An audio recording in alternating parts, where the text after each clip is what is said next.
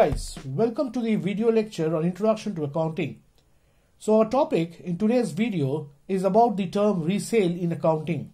Now when we purchase or sell machinery, we normally identify the account head as machinery account.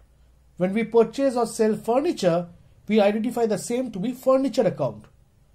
When we purchase goods or sell goods, we identify it as purchase account. But however, when we purchase furniture for resale, we use purchase account. When we sell furniture which is meant for resale, we use sales account. Now we require to understand from the first and the second example where we said purchase or sold furniture, we use furniture account. But in the fourth example, when we said purchase furniture for resale, we are using purchase account. What is the reason behind the difference? Now, when we have purchased or sold furniture and whereby we have taken furniture account, now this furniture has been purchased to be used in the business. And once the company is looking forward to sell this furniture, so we are again crediting furniture account. So when we purchase furniture, we debit furniture account. When we sell furniture, we credit furniture account. But when furniture is purchased for the purpose of resale, it means to say that furniture will be considered to be part of goods. Now what were goods? If you remember, when we talked about purchased goods and sold goods, we said goods are basically termed to be part of raw material which require to be converted to WIP and finally to a finished good, and thereafter we can only sell finished goods to our customers. So while we purchase goods, we use purchase account, and when we are selling finished goods, we are using sales account. When we use purchase furniture for resale, it means to say the company is purchasing raw furniture which required to be remodeled or rechanged or redesigned, and the company is looking forward to sell furniture. Now when the company is purchasing furniture for the purpose of resale, then that furniture will be considered to be part of a good, and therefore purchase furniture for resale to be considered as purchased goods, because they are purchasing raw furniture which will be termed as goods to be converted into a finished furniture product. Thereby, purchase furniture for resale to be considered as purchase account. If we have sold furniture which are meant for resale, similarly, since we have considered it to be part of goods, so sold furniture will be termed as sold goods, will be part of sales account. Let's understand the concept of resale with more examples. Now the following 4 examples has been cited in the books of SK Eduinfo and Co. And example 1 says that purchase furniture to be used in the business. Now when we purchase furniture, we are aware of, say for example 1, purchase furniture from Roy & Sons rupees 75,000 on credit. This particular furniture is not mentioned for resale. Therefore we can understand that this furniture to be used in the business. So we have passed the entry furniture account debit to Roy & Sons with respect to the rules of the account.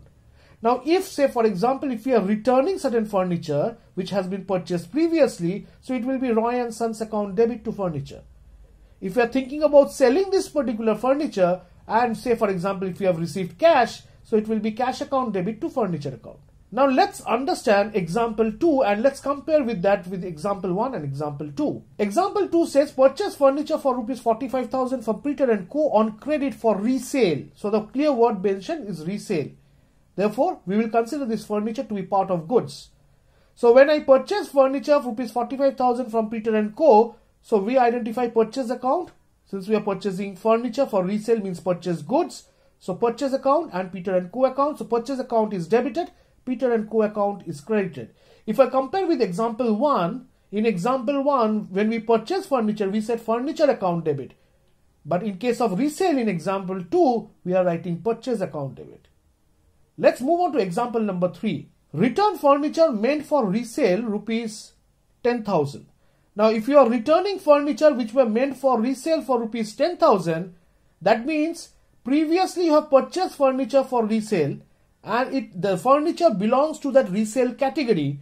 So similarly, we will pass the entry Peter & Co. account debit, because we are returning it back into Peter & Co. So Peter & Co. account debit, and since previously we have purchased it, so right now we are going to return it back. So we are writing to purchase return.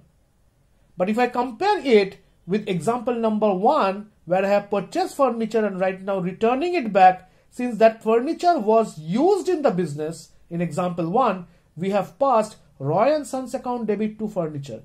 So we credited to furniture account in example 1.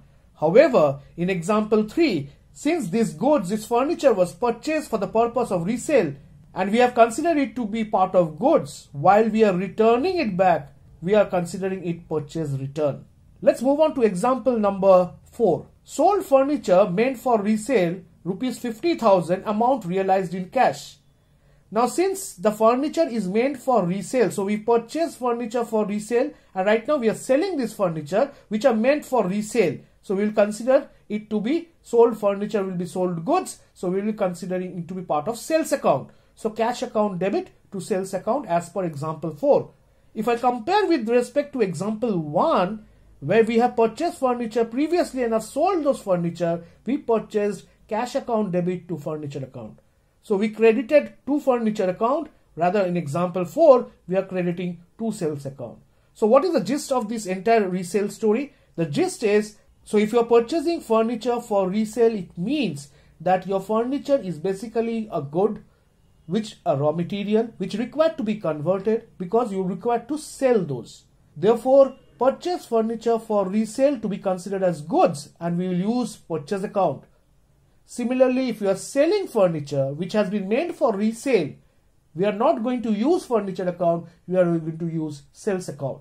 I hope you have understood the basic concept of resale. Thank you. Have a nice day.